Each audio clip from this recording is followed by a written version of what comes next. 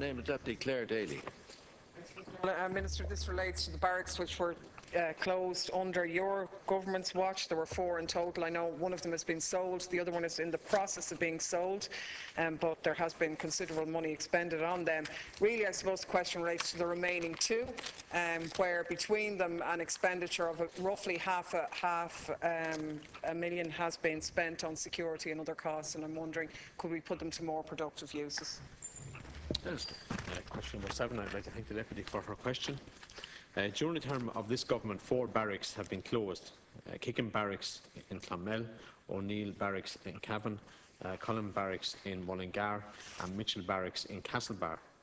The closures were effective from March 2012. Agreement in principle has been reached for the sale of Kickham Barracks in South Tipperary of Kickham Barracks to South Tipperary County Council. The Council is developing a master plan for the whole barracks in consultation with some of the state bodies who have expressed interest in the site. O'Neill Barracks Cavan was sold in 2013 to then County Cavan VEC and has now been used for educational purposes. Columba Barracks in Mullingar remain the property of the Department of Defence and is currently used by Garda Síochána and the Customs Service for training purposes, and a large part of the barracks has been licensed to Westmeath GA Board for the use as a potential centre of excellence. Mitchell Barracks in Castlebar has been sold to Mayo County Council and the sale is expected to close in the coming months. The Deputy will appreciate that many of the former barracks or will be used for community, educational and sporting purposes.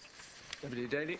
Yeah, I am aware of that, and I'm also aware of the fact that well over $500,000 has been spent on security, and while I'm aware that some movement is in place, I think particularly with regard to Columba Barracks it's not enough, and I would put it to you that we could be doing a lot more with it. I'm aware that the idea of that barracks being developed as a national emergency training centre has been raised. It isn't being utilised at the moment. That simply isn't true. The Reserve Defence Forces unit are renting a premises at a cost to the Department of Defence of about €30,000.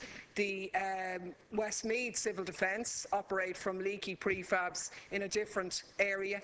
The guards do use the shooting range, but it's not enough. And I would ask you to consider the idea of this site being developed as a national emergency training centre, where you could have all the state's organisations using it. The local Reserve Defence Forces unit could act as a staff. Training could go on in the summer.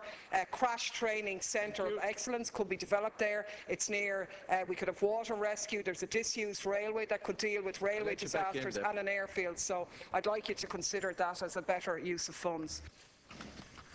What I will say is that following the closure of the barracks, the Department invited government departments and other public bodies to identify any interest in the property. No such interest was expressed. In the meantime, a 1-year lease has been signed with Westmeath GA County Board for the use of part of the former barracks as a centre of excellence for development of Gaelic games in the county.